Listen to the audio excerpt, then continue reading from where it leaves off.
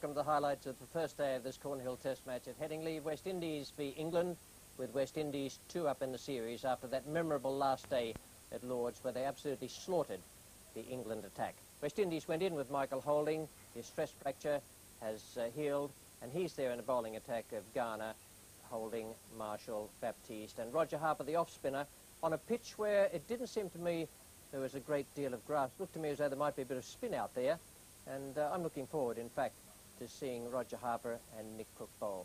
David Gow won the toss, and a very, very good toss to win it was. He had no hesitation in batting. Here's Joel Garner now with the last ball of the first over. Graham Fowler is taking strike. No runs on the board. The first runs, and look at that outfield now. No need to chase that. It's fairly raced away for 4 square on the offside.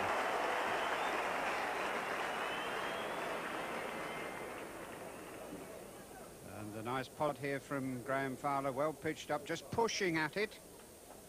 And then absolutely rocketed across the ground there.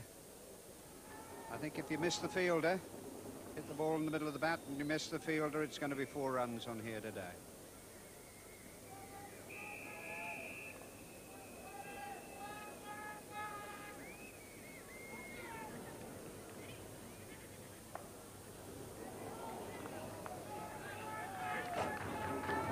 Flew off the bat pretty sharply too.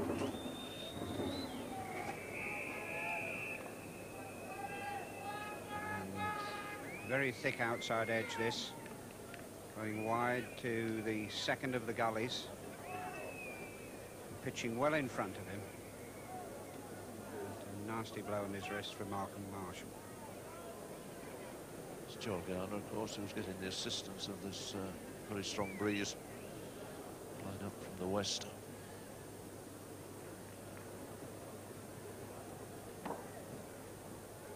That's overpitched. Not quite time. Forward push again. And that's a good contest. And touch and go there, whether that ball just hit the ropes or not. And I think Eldin Baptiste has been very honest about it. And as a result, gets a round of applause from the crowd. Eldin Baptiste making a great effort to catch that ball, but just rolled against the rope. Took a nasty knock on, and that's out. Yes. So Fowler goes LBW to Garner for 10 with just 13 on the board. And, stroke there almost reminiscent of Mike Gattin at Lord's.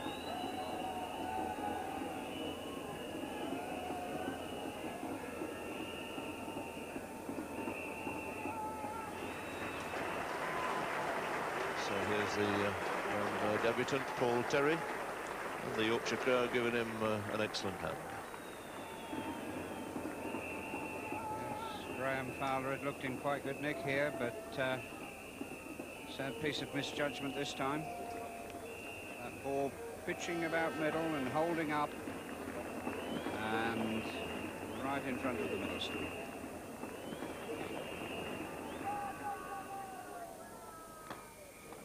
Slow ball from Marshall and beautifully clipped away there. Stepping at the back of the box, listening to Jim Laker a little earlier, and he was talking about the speed of the ball across the outfield. No better example than that. It fairly raced across the surface.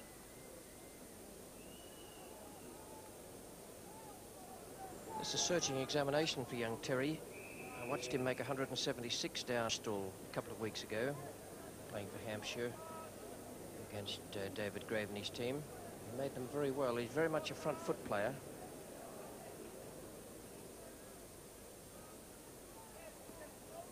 No, he's off the mark. I regard that as being a stroke of luck for Paul Terry. Never mind. He'll be over a few of the nerves now. Nerves that torment all players in their first test match.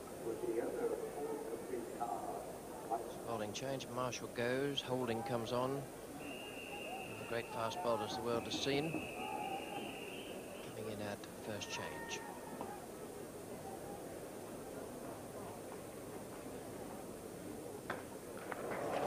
Shot, he didn't quite time it, but the outfield might make up for that. It is Very, very fast out there. Didn't come quite off the centre of the bat, but good enough.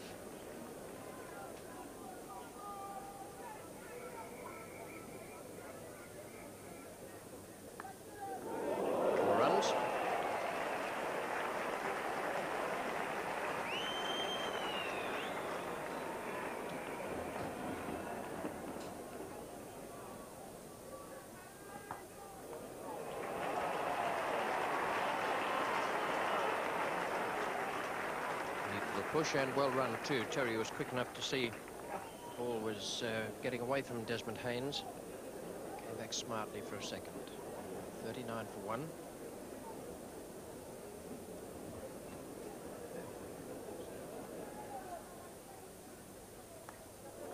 Good catch. Super catch, Harper. He's got a marvellous pair of hands and he's so quick. Terry goes. Caught Harper, bowled holding for 8. It's 43 for 2 now.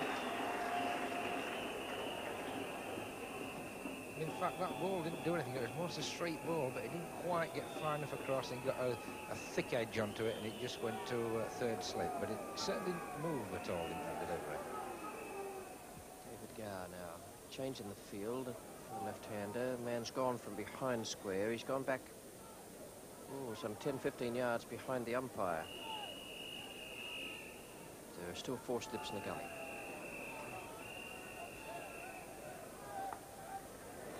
Goes off the mark at single. Larry Gomes is down at deep finally.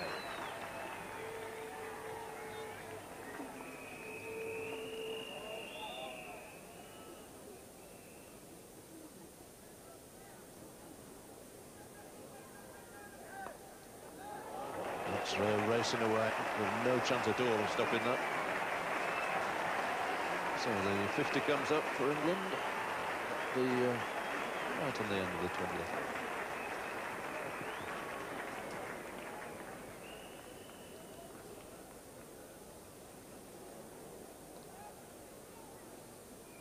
Garner now to Gower. Well, that was a bad shot. It's off a no ball. He was already committed to the shot before he heard the call.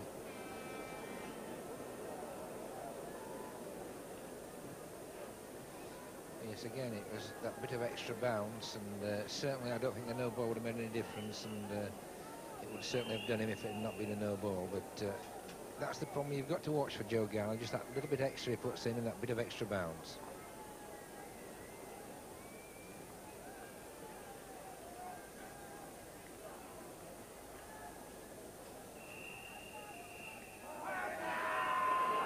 And he's given him out.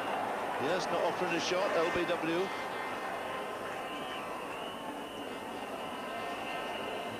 He's gone. It's another failure for the England captain, leaving England on 53 for 3. In fact, I think it was probably a little bit unlucky there, but it did seem to bounce a little bit, did that, and possibly it could have gone over the top.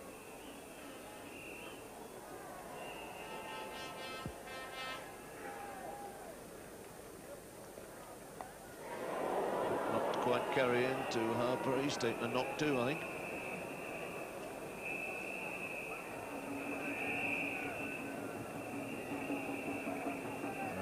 Full length delivery here. Lamb again, not controlling the bat. The bottom of the bat coming through, that's the reason he missed it, instead of controlling it with the left hand.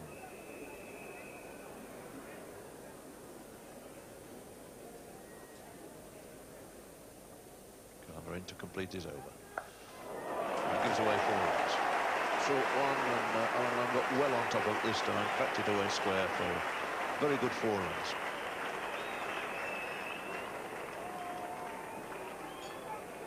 And that'll give Alan Lamb a little bit of confidence, because Joe Garner's caused him a lot of problems this over, but that one short, and he got well on top of that and cracked it away just behind square for 4.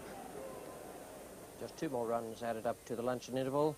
68 for 3, and what a tough session that was as far as England were concerned. I thought they did superbly not to lose any more wickets there. Fowler and Gower, LBW not playing strokes to Garner, and Terry, a tough initiation for him, and Chris Broad did very well to be 26 not out up to lunch, and Alan Lamb, fresh from a century at Lord's, 7 not out. We pick up play now after 11 runs have been added to the lunchtime score. It's Baptiste coming in, and he's about to bowl to Alan Lamb. No ball called, and that choked off a vehement appeal from the West Indians. Baptiste was just about to leap several feet in the air. And he was well over the line there. And an inside edge, I think. Definitely hit it. So Eldin Baptiste is marking out his run now with a certain amount of anger, I think.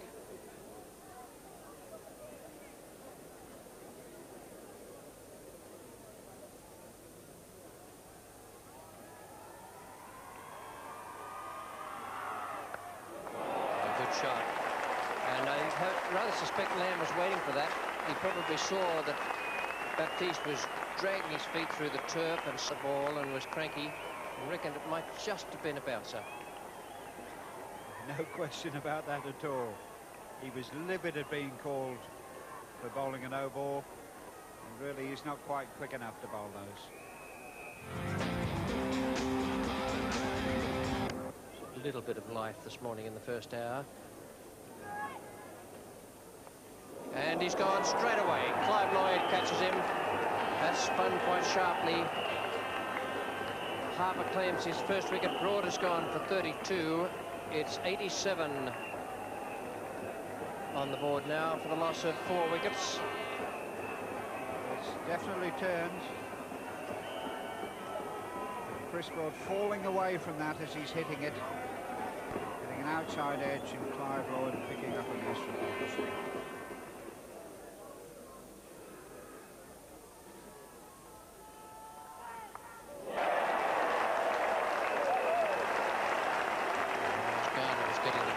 sharply. Holding hasn't got it up quite as much. Attempted bouncer was dispatched very nicely by both. It's a magnificent hook shot, nicely inside it.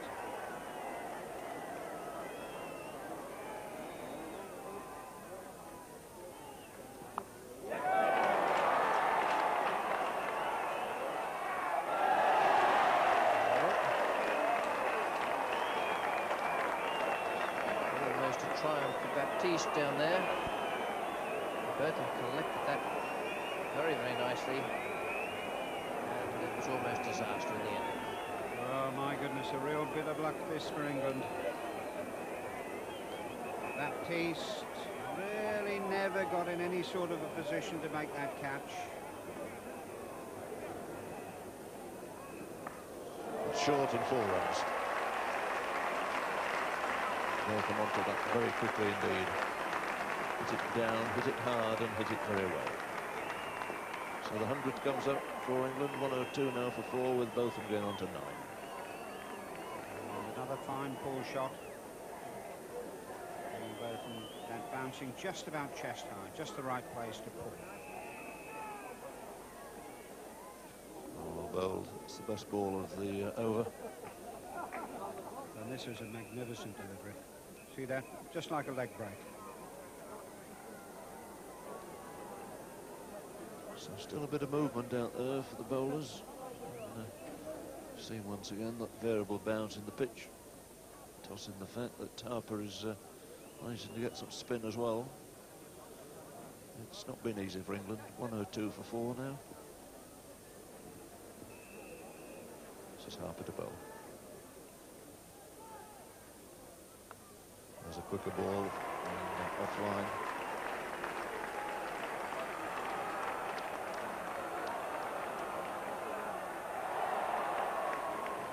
Could in fact run for you.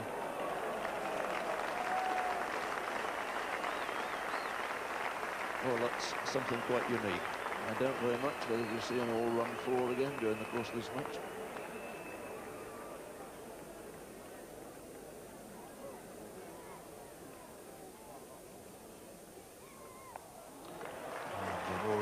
One place, of course, that Harper can't afford to bowl. Anything short of a length outside the offside. We've got the 3 men on the offside, and 2 of them are close fielders. So Lamb goes on to 35 and the total to 100.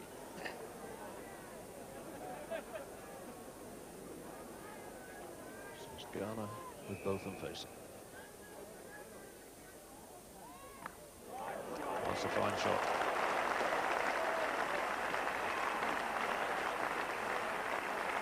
Botham effort there, really threw himself at that one. Yes, well, he certainly gave this the full treatment. He wasn't quite there, and the ball went in the air a little bit and just wide of mid-off.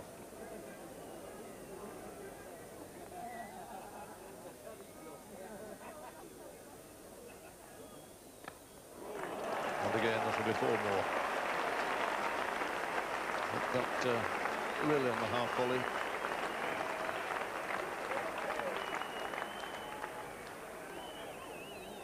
Yeah, this was a better shot. He got to it, hit it on the floor all the way, and that was a very fine shot.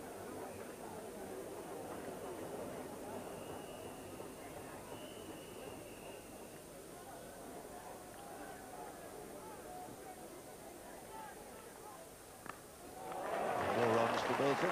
Nobody will bother to chase that once again. The race is up the hill. It's found a little bit of green lush grass out there, but it hasn't made any difference. Certainly Big Joe seems to be attacking Botham, trying to pitch the ball up, but it's cost him 12 runs so far. And certainly I think on this particular wicket, better looking for a little bit better length rather than quite so full.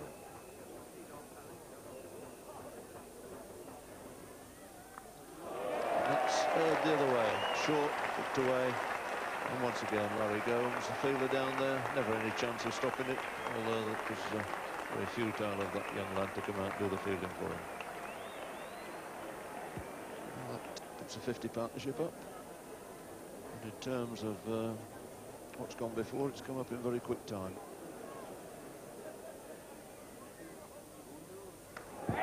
Beautiful stroke.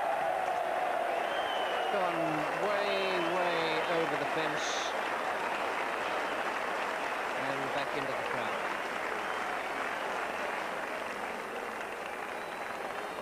That's a similar sort of shot that he played at Edgbaston and got out, but of course today the slope and the wind and everything are really in his favour. It's going to go that way all the time.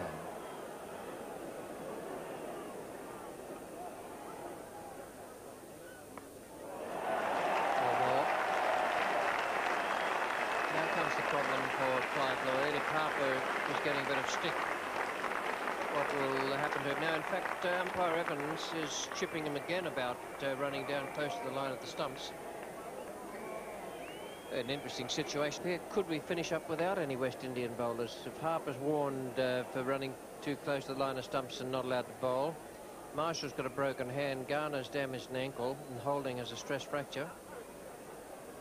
Might be running into a few problems. Keep your eye on that second step of Roger Harper's.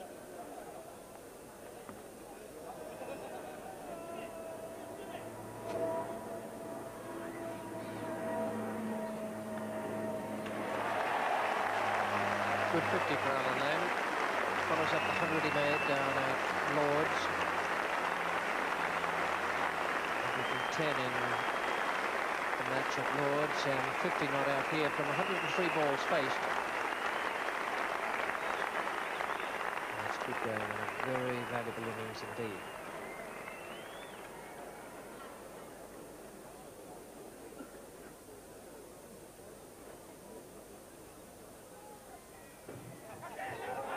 They've gone for that and it's out. Both of them has gone. Hesitation there. Wicketkeeper and slips all went up. I'm not too sure the slips could have seen it because it went down the leg side, but Geoffrey Dujon and the bowler had absolutely no doubt. Both of them was far more hesitant before going off.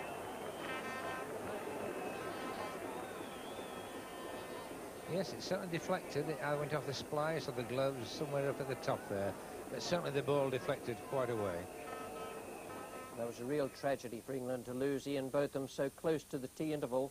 A fine innings that, 45. He played and missed occasionally, but he was carrying the attack back to the West Indians, as indeed was Alan Lamb, who at the moment is playing one of his better innings, 60 not out. 180 for 5, and no runs added after tea with play. Baptiste is the bowler, and he's coming into bowl with Paul Downton taking strike. And runs there for Downton. A long chase for Gus Logie. And an enormous amount of ground to cover, and it's all in vain. It's a pretty good shot there from Downton. Swayed onto the back foot and didn't hit it with a great deal of force, but then you don't need to with this outfield lightning fast. A few darkish looking clouds over the Kirksall Lane end. And they're coming towards us against a fairly strong breeze at the moment. There's England's 12th man, Norman Cowes, missing out for the third time running. It's a Baptiste again. That's a good looking stroke. Off the back foot, 4 runs all the way. Beautifully timed shot there by Alan Lamb. Greatest 1 for 5.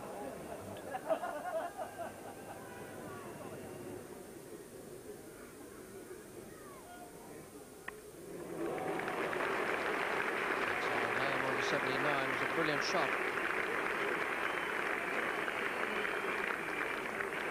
One off the back foot of Baptiste a couple of overs ago, and that was an equally good stroke.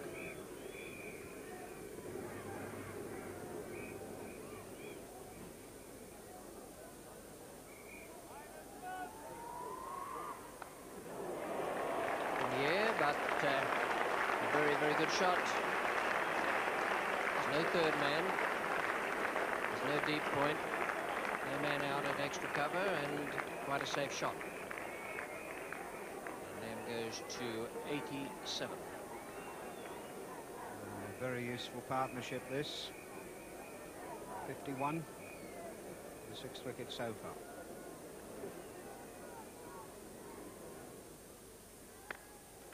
Good shot. Now, this will be a good chase for Logie. He can run fast, and even that is going to get away from him.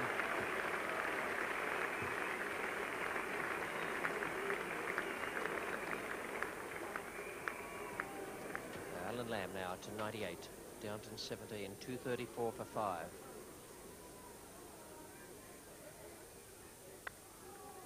Logie, and 100 for Alan Lamb from the misfield. Pressure on the fielder, and Alan Lamb goes to a century. And I think in years to come he might look back on this as one of the best hundreds he's made in first-class cricket. Tonight at 10:30 on ESPN's Classic. It's been an outstanding performance from Alan Lamb.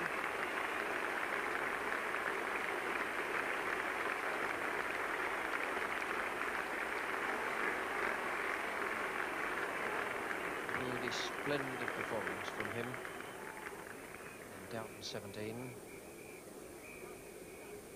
Those 236 runs have come from 76 overs. Partnership began at 172. Downton has done a terrific job to stay there with Alan Lamb. And not now. Clive Lloyd has taken his second sharp catch of the day. And the one that must have gone on a little bit with Harper's arm, or Downton played inside it. But a good piece of bowling from the West Indian off-spinner Roger Harper. His second wicket. 236 on the board now for England. And 6 wickets down. And 1 run added to take the score at the close of play up to 237 for 6 with 45 minutes lost because and then the rain that came down. A splendid innings from Alan Lamb, 100 not out, and I thought both of them played very well today for 45. So too Chris Broad, who went through the onslaught early on from the West Indian pace bowlers, who did very well today. Joel Garner, who had 2 for 64 from 23 overs and 7 maidens, was superb in his first spell. He bowled long spells all day and bowled with great pace and got a lot of lift out of this pitch. Marshall was injured, and a tragic injury, that double fracture of the left thumb. Holding a little short of a gallop after being out of the game from mid-June, 1 for 54. Baptiste 1 wicket, and nice to see Roger Harper in there bowling 16 overs and taking 2 wickets.